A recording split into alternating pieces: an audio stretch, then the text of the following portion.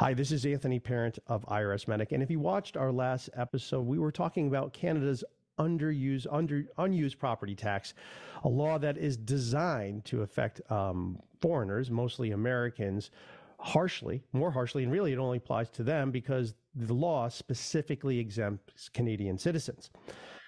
The reaction to this law, they're actually, and this is the surprise. This is what I would say good news is there's actually a U.S. representative who actually cared about this, and it's Representative Brian Higgins, and he represents upstate New York, the southern tier of New York, and he is all upset about this law that Canada had the gall to pass and affects everyone. So I'm going to share my screen and show you exactly what I mean. So here's the article that John wrote about it. And Representative Brian Higgins, this is John tweeting, launches a campaign seeking to carve out from Canada's vacant home tax for U.S. citizens. He argues that the Canadian tax based on citizenship violates the U.S.-Canada tax treaty and the new free trade agreement with the United States, Mexico. Now, and I'm gonna go down just to get. I want everyone's blood to be boiling a little bit more. So he's all upset, okay? And I want to read the press release because this is where I think the word, hypocrisy here. There's going to be some hypocrisy you might notice here. And so here is his statement that he has from his press release. Congressman Brian Higgins, NY-26, is calling on the Biden administration to address Canada's underused housing tax in upcoming discussions with the government of Canada. The new 1% tax on vacant or underused housing owned by non-residents, non-Canadians, is hitting Americans, many of whom have contributed to Canada's economy. All right, sorry. All right, and I'm not laughing at I am not laughing at the hard work people have done. That's not what I'm laughing at. I'm laughing at something different, which I'm explaining. Many of whom have contributed to Canada's economy and owned cottages in Canada for generations, especially hard. In a letter to the U.S. Secretary of State Anthony Blinken, Representative Higgins writes, at a time when encouraging cross-border travel and economic activity should be prioritized as both countries recovered from the COVID-19 pandemic, this is an unnecessary burden and bad faith action by the government of Canada, which violates the United States-Mexico-Canadian agreement as well as long-standing tax treaties. In your upcoming conversations with the government of Canada, I request that objecting to this tax is a high priority. Oh boy. Now, you know what? You know who I want to ask? Keith. Keith, if you could answer this question, what do you think about what I just said there? Those first two paragraphs. What do you think about Brian Higgins and that we have unnecessary burdens? Do you think we should avoid unnecessary burdens and cross-border activities, Keith? Do you think that would be a good idea? I think it would be an excellent idea. My first reaction, it makes me want to vomit because it's so obvious. I mean, this guy is uninformed.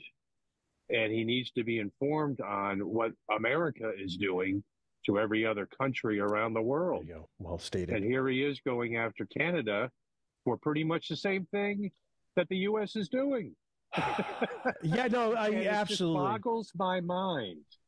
Absolutely. This is right. I mean, be careful. Think about the plank in your eye before you worry about the splinter in your buddy's eye. Right. And I don't even know if the U.S. tax system would be two massive redwoods in both eyes. Probably something like that. That's the level of the hypocrisy that we have here. This channel is mostly dedicated. You know what? Yeah. You know what, Anthony? I don't think this guy realizes that he's being a hypocrite on behalf of the United States, because I don't think he knows anything about what the U.S. does to other countries.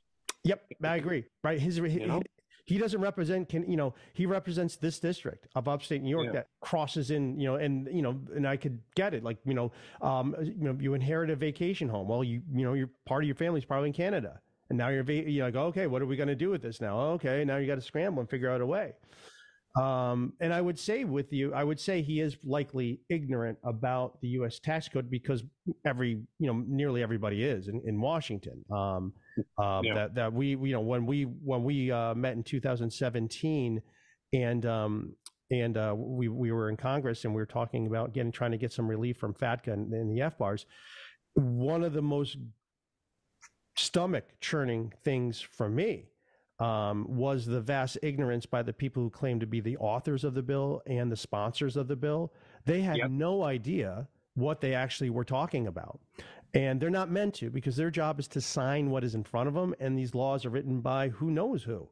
And as we said, during that time, and I had a long video on that about the claimed author of the FATCA bill. She had so many things incorrect about it that I doubt she was the actual author. There were things and mistakes that the author wouldn't make ever. So she claimed to write it, but where did it really come from? And that I don't think we'll ever really know.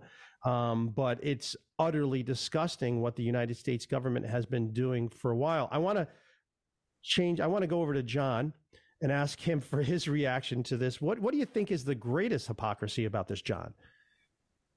Well, the greatest hypocrisy is that Congressman Higgins is complaining about citizenship taxation, basically, right? At its core, no matter how he frames it, it comes back to the notion that the tax is imposed based on citizenship or immigration status. And the United States makes a living off this, right? Yes. I mean, that's how they define tax residency.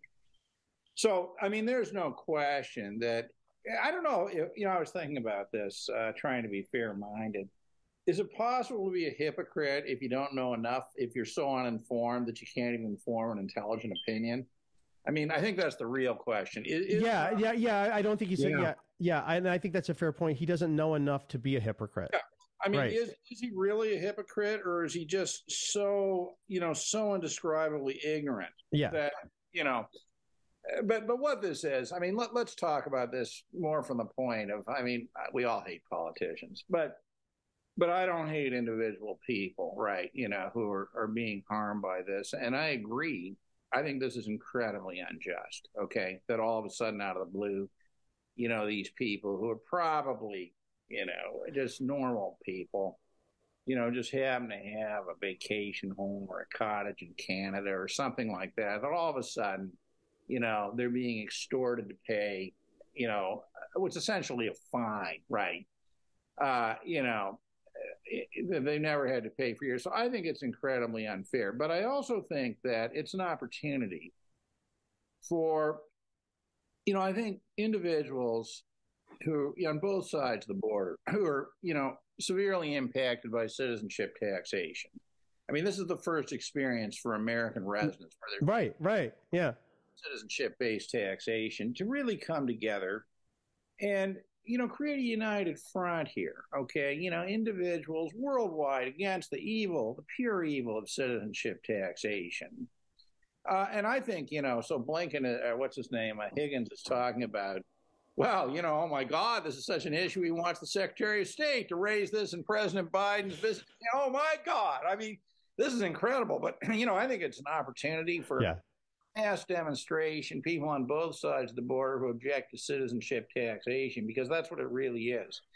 I mean, do I agree with Congressman Higgins? It's unfair. You bet I do. Okay. But, I think number one, it is important that he understand that this type of stuff is just business as usual for the United States, but also his claims that, this violates the Canada-U.S. tax treaty and or the free trade agreement, as I wrote in the post, is, I believe, completely baseless. I mean, I actually went into the treaties and explained exactly why this stuff doesn't, et cetera. It's just nasty, unfair, a taxation based on citizenship. And that's which is basically based on circumstances of birth. That's what citizenship usually is. Oh my God, you weren't born in Canada. We're going to make you pay an extra tax, right? Well, this is what I'm thinking of. If Representative Higgins was watching this podcast, I hope he is. What would I say to him? And this is sort of where I would start off. I said, look, your ignorance about this is understandable. You're only a U.S. representative. And I mean, and I'm not being glib, but how you come into this and how you come, you're talking about your local politics and you're trying to represent your people. And you're not that this tax issue, and this is what I'm saying, it's been taken off of everybody's radar. It's off of everybody's radar. He's one representative. And is it realistic to expect this one representative, you know what? I see this issue here. Oh, my Lord, look at what we've been doing for the last 120 years as we've been squeezing the country more and more with each progressive lie. So what I would say to him is this is where I would say Representative Higgins and any representative watching this, trying to figure out why we're so upset. This is where I would want you to start. Look at Title 26 of the U.S. Code. Look at those definitions of the words they say. And if you find something there, you'll say, look for it, do a Control F, citizenship. Do Control, and you will not find anything in there. That the worldwide taxation that we are all ruled under isn't even something that's part of our law. It's not defined as such. Rather, where we must go to find the citizenship-based taxation, the authorization for it, is in the regulations. So that's what you need to look at. We don't even have a law that says citizenship-based taxation. It's all done by regulation. And this is why I'm understanding of these representatives, because it's been taken away from you. And you didn't know that. You didn't know that your job is to represent people. Well, the whole idea of representing people on taxes is all taken away from you. It's all been done by regulation. There's now, so that is one thing. So one fix. And if I was looking to get on the good graces of people and sort of make sure that I had the right argument to say, wait a second, let's take a look at these regulations. And we know with the Supreme Court with the recent EPA case, you know, they're kind of looking at regulations a little closer, that the regulation must be something that, you know, is authorized by the law, and it's not taking something no one voted for, citizenship-based taxation. No one voted for that ever. It's never been done, and which massive complications. Now, and when we get to discrimination too, this is the other way. You know, and I just had this hypothetical in my head, John, while you were describing this law, and it hit everything. The way the United States discriminates. Here's a big one. This is a big one. The United States of America discriminates on a state tax. If you are a U.S. person, you get a massive exemption and lower tax rates and, you know, various ways to plan. If you are a non-U.S. person who has, you know, property, you dine here, you are subject to an incredibly aggressive estate tax plan. And it's really something you have to watch out for. You really don't want things in your own name if you're a non-U.S. person, because there's the exemption is very, very small and the tax immediately comes in. And so it's different on purpose. There is a, you know, non-resident estate tax, and then there's a citizen estate tax, very clear. So these are the things that we're doing, you know, and this is where I would say, well, maybe we need to look at that too. Why, if we're looking for Canada not to discriminate against us, we need to start looking at all the various ways our own law internally discriminates against non-U.S. persons for not really, you know, it's like, well, what's the policy reason why we're doing it? And the answer is because we can get away with it. And that's not a great answer. I don't think that's a great answer. Yeah, I think you know, the key point here, Anthony, is that this Canadian tax is a tax based on citizenship. In the same way the U.S. tax system operates taxation based on citizenship. And this is the impetus, if you will, an opportunity to really consider the question, okay, you know, isn't taxation based on citizenship, namely circumstances of birth rather than circumstances of life, always a form of evil? And I think the answer is yes. Well, maybe we can get Representative Higgins to join the fight if he can see it. And this is his opportunity to really see what it is. And, you know, one of the things that we didn't quite touch on during this and sort of our laughs is, you know, how, you know, he's like, hey, look, we really can't have these things hindering our cross-border activity. It really hurts both of us, especially in a border state like New York. Look, you're really dependent on a lot of that Canadian trade. I agree with him 100%. I agree with him 100%. We need to get trade going more between, and, you know, Canada, you know, is a great customer, is also a great producer of many, many things. But the problem, and this is really where it's the absurdity, is dare be a U.S. person who has an investment in Canada, or be a Canadian who has an investment in the U.S. See what happens and see what your tax picture comes like. See how popular you are with your other investors. See how limited and how how you can't take advantage of certain things other people can. See how utterly frustrating it is when you're banging your head up against the wall and thinking, is my government really my enemy? Well, the answer to that is clearly yes. But I think to sort of pare this down to, I think, a very important point and suggestion is this. I think Congressman Higgins actually, although he doesn't know it today, is a natural ally in the fight against citizenship taxation. And I think that's actually very, very good. We have someone who's interested in that. That he's you know what, and he's hopefully he's a newbie waking his eyes up, and he's the fish out of water, right? This is the movie where he's the fish out of water, and now we helpfully educate him on, whoa, bud, wait till you get to the bottom of this barrel that never quite ends. There, it keeps going. Wait till you see what this is truly about, and you'll truly, and I think that's the thing. I think that a lot of representatives are kept ignorant about this. They don't know. It's not on their radar. It's all regulations, so it's not something they think about. And that's by design, because no one would ever get reelected. And no one would ever get reelected who voted for this system of taxation that we have. They'd be out on the street. And that's why they had to do it through regulations. And it's, a very sneaky way. What I would challenge Congress to do is take back your authority. That would be a nice thing to do so that you can represent your constituency, not these regulatory agencies that you don't even know what they're doing. Okay. So with that, what is our next episode about? We're going to continue this topic. Oh, I know what it is. Because I was thinking of this as we were going through it. I'm like, oh boy, because this is what's going to happen. I'm going to get calls, and John, you're going to get calls. Keith, you're going to get calls from people. They're going to be wondering, hey, I heard about this thing you were mentioning in that podcast about the unused property tax Canada. Yeah, I have a property up there. What was that thing you were mentioning, the FBAR? What was that about?